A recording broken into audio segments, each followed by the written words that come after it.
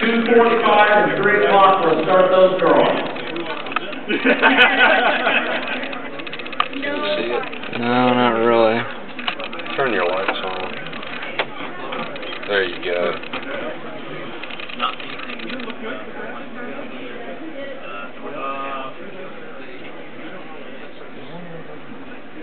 This is really neat. This is software-wise, they're a little bit more ahead. Yeah.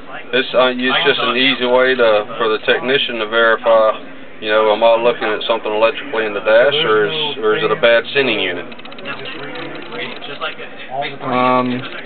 I've seen a few that there's 2 D3s when I went to the when I went over there to your place. You guys are never there by the time I get there. So. And one of them had the dash ripped out of it. Mike, where's the valve for the radio? It's inside that black box right there at the bottom. So the driver can't control it. The driver controls it by that slider right there. Oh, okay. All the way down it's closed, all the way up it's open, and it's infinity any point in between. Works just like a fresh air vent. Most of the time with these, the drivers will eventually just wind up leaving it in the middle, because if they have it all the